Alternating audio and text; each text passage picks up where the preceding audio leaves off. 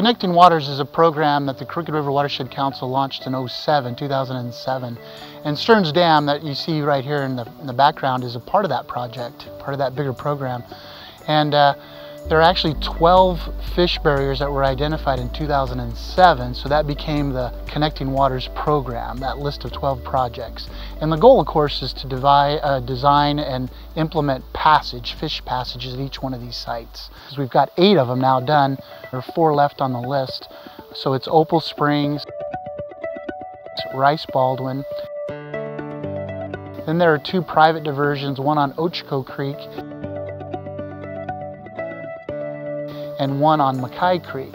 We think those are probably going to be the last ones that get completed, and mostly it's because of the land ownership. They're not as eager at the moment to take those on. So we know that in those cases you just have to be patient, you have to let a little time go by, provide information when it's requested, and kind of assist them in their own journey to that decision point. So we hope by 2020 to have all 12 of these done, and therefore the Connecting Waters program for the Crooked River Watershed Council would be complete at that time.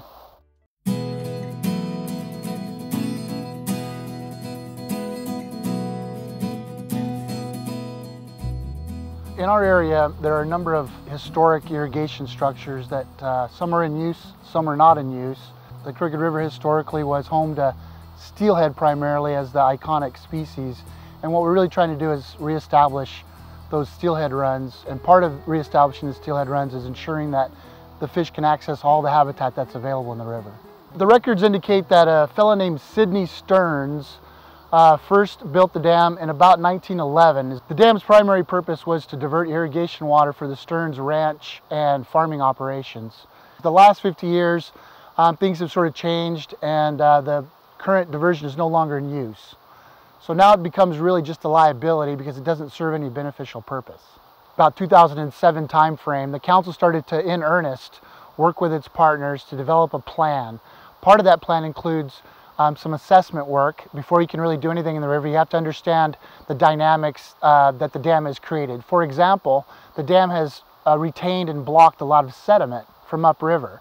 So that was one of the issues that we had to understand a little bit better before we could actually design the project. So the Watershed Council is really the central project coordinator for the Stearns Dam removal, but we've got many collaborating partners that have joined the effort.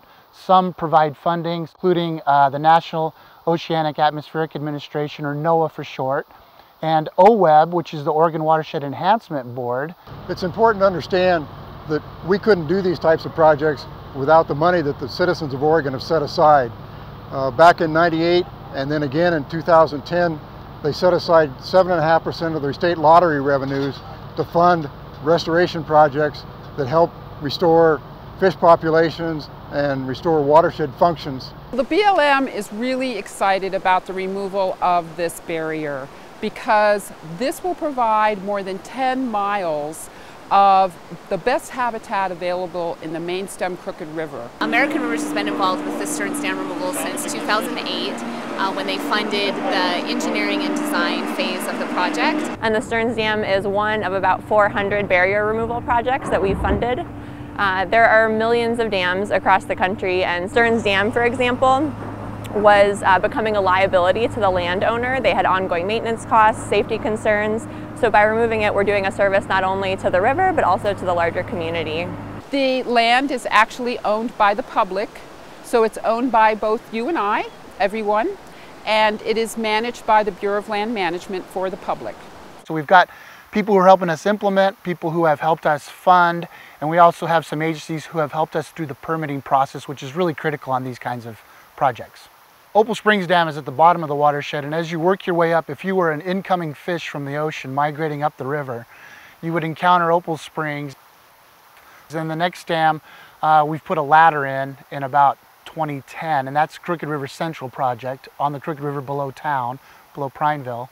We also have a bypass channel at a structure called People's Irrigation District, and that's a little bit above the city of Prineville actually. As you keep working upriver, about a mile below Stearns Dam is a structure called Rice Baldwin Dam. It's almost the same size as Stearns, it's about 6 feet tall, and we actually have plans underway right now to do the designs for a fish bypass channel at that project. Unlike Stearns Dam, Rice Baldwin is an active diversion site and still needs to produce water for the irrigated community in that section of the river. So in that sense, we've got to find a solution to the fish barrier issue, but we also have to find a solution that maintains the dam's function as a diversion. So in that case, a bypass channel is probably the likely option there. If you've been in the Northwest in any kind of time, you know that the iconic species in the Northwest are these anadromous fish that come from the ocean and magically run hundreds of miles inland to their home waters to repeat basically the reproduction cycle and start a whole new population. So this particular structure at Stearns, in the bigger context of the larger Columbia Basin even, is important to help assist those species in recapturing and reactivating, reutilizing, you might say, all that habitat that they really need for their full life cycle. So the steelhead in our case come from hundreds of miles in the Pacific Ocean and want to come up all the way up the river. These barriers that we've talked about, Stearns, Rice Baldwin, the ones that we've already addressed, plus Opal Springs at the bottom, really preclude a lot of the habitat being used by these fish. So when we are successful here at Stearns and this structure is completely removed from the river, the fish will be able to move in both directions above and below this site. And it will provide habitat to all kinds of aquatic species. But most notably are anadromous fish, particularly the mid-Columbia River summer steelhead, which will be returning to this segment above Stearns Dam, which they have historically been their habitat, but they are returning after about 80 years of not being able to access this prime habitat. So another really interesting part about reintroducing these fish in the larger basin, you know, they've been gone ever since the large projects were built down in the Deschutes River, effectively blocking their passage up into the Crooked and actually into the upper Deschutes as well. Well, what does that mean? That means certain nutrients are not coming back into the system. Those are nutrients that also support the web, the food web, and the nutrient web inside the aquatic system that supports all the different fish, all the different organisms that rely on those nutrients. So we're talking about some basic building blocks of the ecosystem as it relates to the aquatic, the fish environment, all the aquatics that go with it. The dam removal is an interesting process because it's trying to undo about in this case, over 100 years of changes to the river. Essentially on this project we have it's a three-phase approach. The first step is getting control of the river and being able to control that water. And so in the first phase of this project, we'll be popping a hole into the dam on the right side of it and lowering the reservoir. And we have to lower that reservoir in a controlled fashion so that we're able to make sure that we get any fish that are in the reservoir that get stranded. And then once that reservoir is drawn down, and then we would, in this case for phase 2, we will access the other side across the dam with a small bridge. We will take out the concrete starting from the other side and working back to this side as part of phase 2. And then phase 3 is where we take the temporary bridge out and regrade this channel in this bank over here to make it look more natural and stable for the long term. So at this point in the project, we've installed all of our large sandbags, which we call bulk bags, and we've installed a silt curtain on the upstream side of the bulk bags to try and isolate the work area. And what we attempt to do is really minimize the amount of water that's getting into the work area, because as that water flows through, it transports fine sediments in stream, which can increase the turbidity in the river.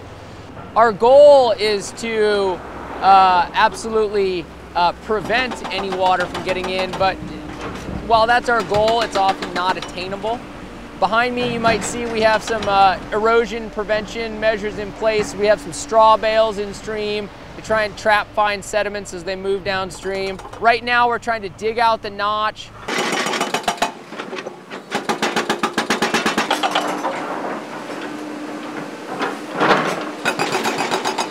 And the contractors are working on installing a temporary bridge.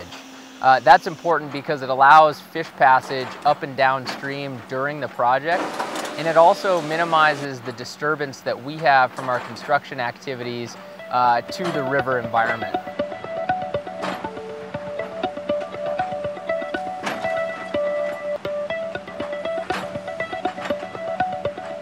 This is still kind of the first phase where we're trying to get control of the river and dewatering the reservoir. And so in this first phase, what we're doing is notching the dam, creating an opening where the river can flow through that opening. We'll start removing the bulk bags upstream and allow the river to actually flow into our notch, and then it will remain flowing through the notch for the remainder of the project. There won't be a lot of rushing water while we're excavating the notch in the dam. We're going to control that by removing sandbags slowly to keep the flows down. Once we get the notch complete and the fish salvaged, we'll slowly let the water flow.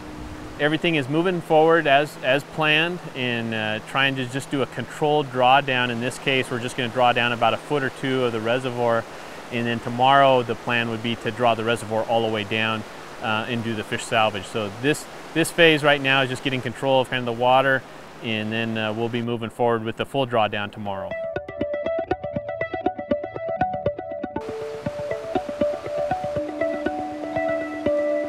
It's a glorious day to remove a dam, isn't it?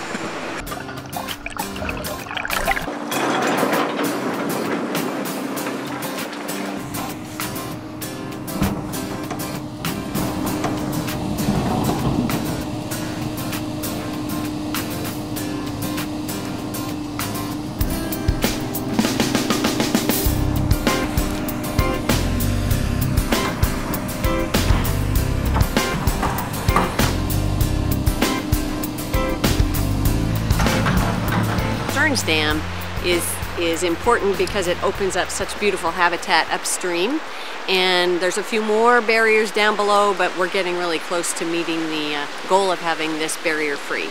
And the drawdown of the pool is at a rate of speed that we really like, because it facilitates all the salvage activities that are going on. So that's really important, is to control that water. It's the key to the deal.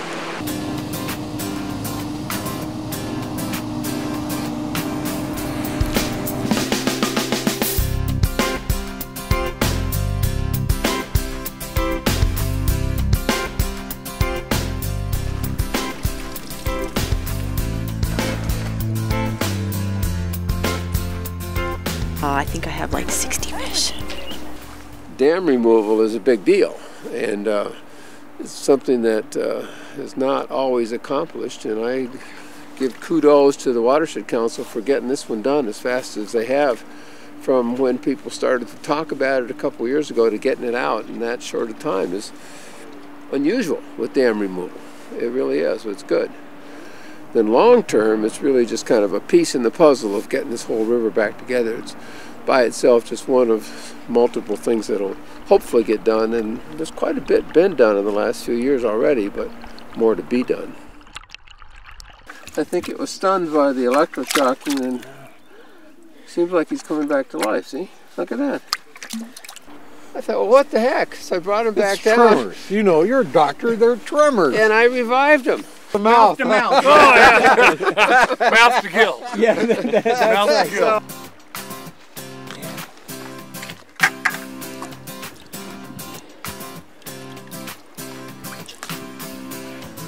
Underneath that tree over there where they're all at.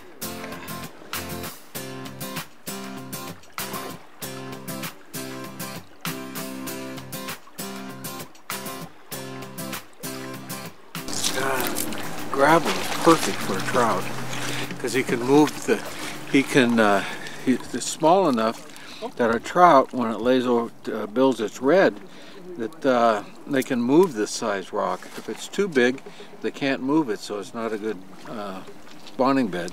But this is going to be a great bed.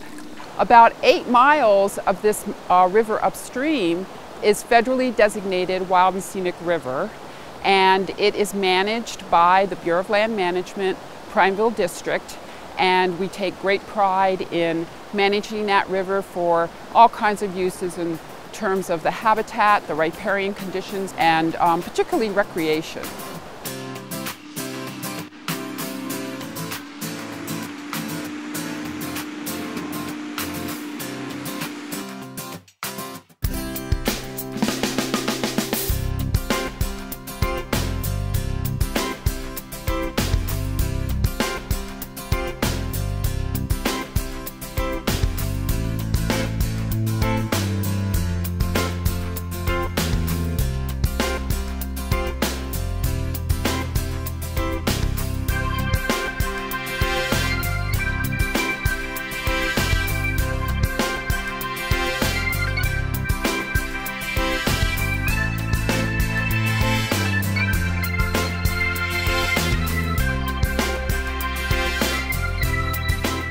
We're in basically the final stages, doing the final grading of the channel in where the structure was. I think things have gone really well. Overall, probably the biggest surprise is that there were no surprises. That's always a good thing in construction, and so we're real happy to be at this point where things are wrapping up and kind of the final details are getting finished up. The Watershed Council model in Oregon is an excellent avenue to get restoration completed on sites like this, where it's locally driven and there's local ownership with the people there, and it's local economics as well. So the example here on the Stearns Dam is an example that is repeatable and is best for the state of Oregon in general. So Stearns Dam right here was a really successful project for the Watershed Council and our partners. You know, we tackle these larger projects in a collaborative manner. We bring and enlist help from federal, state agencies, Oregon Watershed Enhancement Board, obviously a very, very big partner. We are completely pleased with the way it's turned out. I mean, you can see the banks that we've reestablished on the far side. The river now, there's no pool, but now there's a river leading through the site. What we've been able to effectively do in this project as part of our Connecting Waters program is fully eliminate a very significant barrier in our system. This barrier was blocking access to 12 miles of some of the very best waters in the entire watershed that sort of come out of Bowman Dam. As it turns out, there's no bad day actually to remove a dam. All days are good days to remove a dam. If that's what's called for and that's what you can do, let's get on with it and let's get these dams out of the system.